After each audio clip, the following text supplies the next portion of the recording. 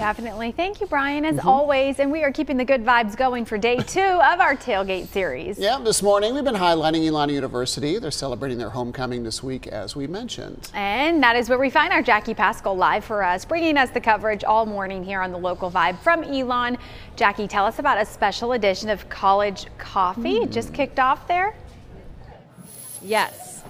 Yes, it did at 9:40, and of course I've gone to many a college coffee being an Elon alum myself, and I have my Elon Com hat here because of course I'm repping the local vibe, but I'm also an Elon alum, and I want to talk about homecoming events with somebody who knows all about it from University Engagement. Megan, talk to me about what's going on this weekend. A lot in store, right? There's a lot. There's going to be something for everybody. It starts off with a great community event that alumni, family, friends are all welcome to. It's called Rock the Block. It's going to be right on Haggard Avenue. They shut it down. There are food trucks. There's a great band, Soul Psychedelic, which always gets people up and dancing.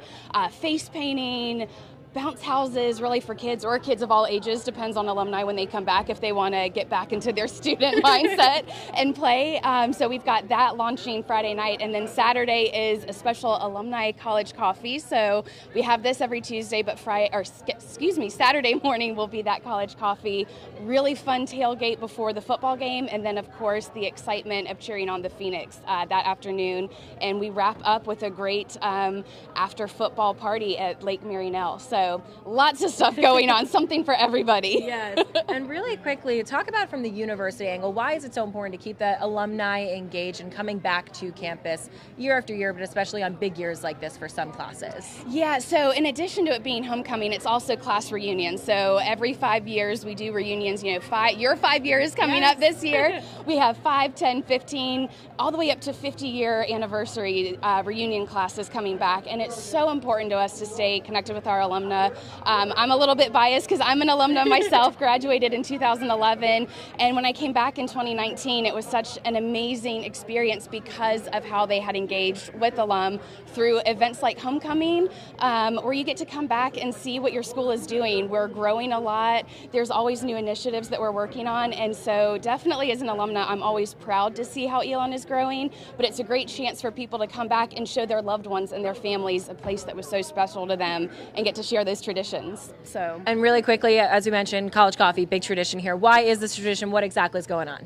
Yeah, so as you can see, there's lots of great food that they provide for us on Tuesday mornings, but it's a really neat opportunity.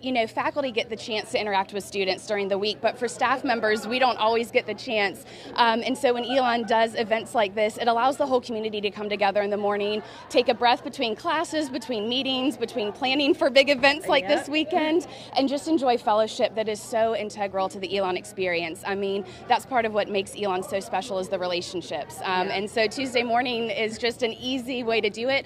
Plus, you get great food and good coffee. You do. Free food as a college student, very important. That connection. As a staff member too. Yes. All right. Really quickly, want to bring in Joshua over here, who is the vice president of the Student Union Board, who organizes a lot of events here on campus. Joshua, talk about homecoming from the student perspective. What does it mean to bring all of their alums back on campus, but also for you, a very busy week of events, right? Yeah, we have a lot going on, and we're very excited for everything we have. It's really nice to meet all the alumni coming back and meet people who were in the organizations I'm in, and we have great things for students coming up, a lot of fun stuff planned too. You want to run through a few of those events for folks? Yeah, we're at College Coffee right now. We have students can paint their own E and decorate it and win cool prizes.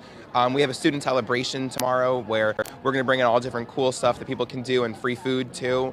And then on Thursday we have Super Bingo where people can win super cool prizes. If you dress up in anything in your Elon gear, you get double boards to try and play. Okay. And we have great movies playing this weekend too. What's going on? And again, this is just from the student side. What does homecoming mean to you? We talk about Elon home a lot. People kind of push that. What do those connections mean to you kind of long term?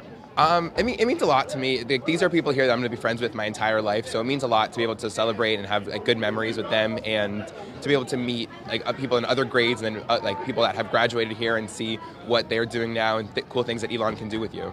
And again, you're only a sophomore, so you still have a few more years to go, and you're already in this position on campus. So Can you kind of see the effect maybe that Elon is having, especially on those alums? You're seeing them come back maybe in the same position that you were while on campus, and then you see where they are later on in life. What does that look like? It's really cool to meet people that have jobs that I think would be really cool, and meet like people that have graduated here and have super cool, super fun lives now. That it's really cool to like see all that. Yeah, homecoming is one of my favorite times on campus too. So I appreciate chatting with you, and now we have an Elon connection as well, Joshua.